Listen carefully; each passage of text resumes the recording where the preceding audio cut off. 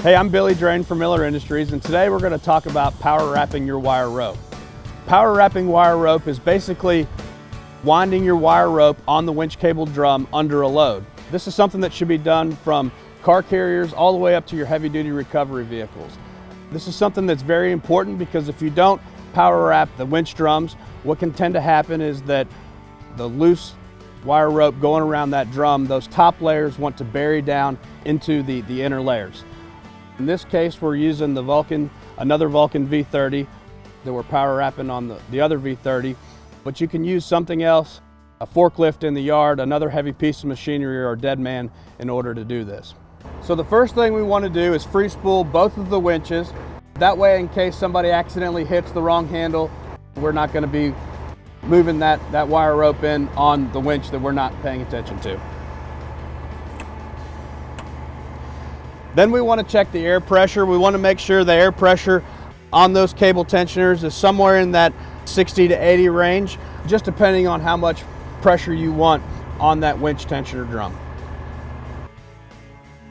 So now what we're going to have happen is we're going to let that other truck pull away. We have that winch free spooled. He's going to be pulling that out, and I'm going to be watching him in the mirror and then watching this drum at the same time.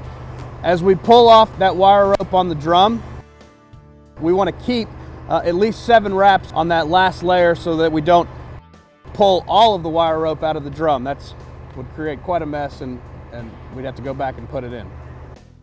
So as he pulls all that wire rope off the drum down to that last 7 layers, then we're going to go ahead and engage the winch. So we're going to take it off free spool here, and then we're going to engage the winch with the control. We're going to go out for a second, come in for a second, making sure that those gears lock in with each other.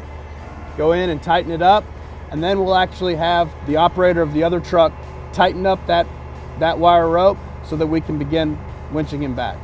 So once we get him tight at the other end of the wire rope, we're going to start winching him in. He's going to simply hold his foot on the brake, keep that cable tight as we go ahead and winch him all the way back to the truck.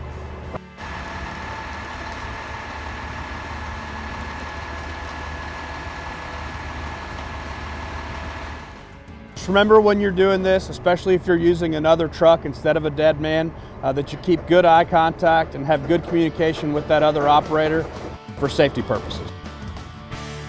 Thanks for tuning in.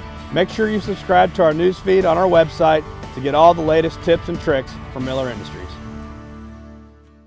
This video is for product demonstration purposes only and is not intended for training or instructional purposes.